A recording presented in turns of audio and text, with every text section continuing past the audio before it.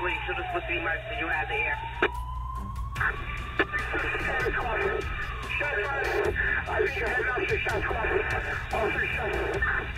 We as a department have dealt with that guy several times. He never really displayed any violent behavior. I don't have the answers, and our investigators don't have the answers of what changed on that day. We don't want to get complacent on routine calls because you don't know when that routine call is going to change.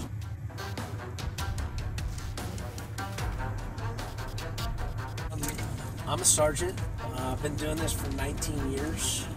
I also have a collateral duty, which means I do something else for the police department. I'm on the SWAT team.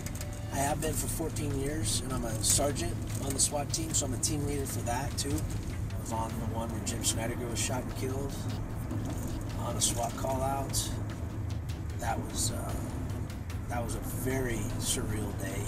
He was the first one killed in the line of duty on an incident. We had 2 armed robbery suspects out of Tempe that did a robbery of a jewelry store. As it turns out, they broke into an apartment, a vacant one, thank goodness, and one of them barricaded up, and the SWAT team was called out. And as a result, we ended up making entry into one of those apartments, and Jim was the point guy. And as soon as he made entry, the guy started opening fire with an AK-47, and he hit Jim several times, and one in the head, and it killed him instantly. I know for me, and most of the guys that work for me, because we're pretty close, we don't ever walk in the building for our shift that day thinking that's going to be our last one. It's something that on calls you go to has got to be in the back of your mind every time, because you just don't know who you're running into, what's going on with that person. If you do a traffic stop, to a domestic, to a trespass call at Walmart, we're walking into an unknown every time.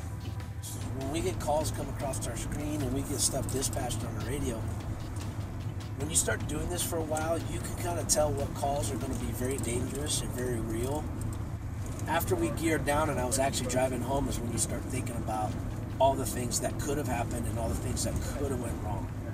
But on the flip side, this has been one of the most rewarding jobs that I've ever had. I'm in charge of our FTO program for the Chandler Police Department, so all brand new officers out of the academy that need to get trained on how to do proper patrol procedures, and they go out and they come to me. This, I honestly do make an impact on every officer who comes through our training, because they remember me the rest of their careers. They remember their training officer. They remember their whole training environment.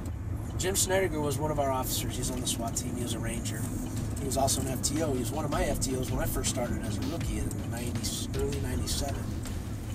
And oddly enough, we just hired his son, who works for me now, and is on FTO and is in his first week of training from the academy.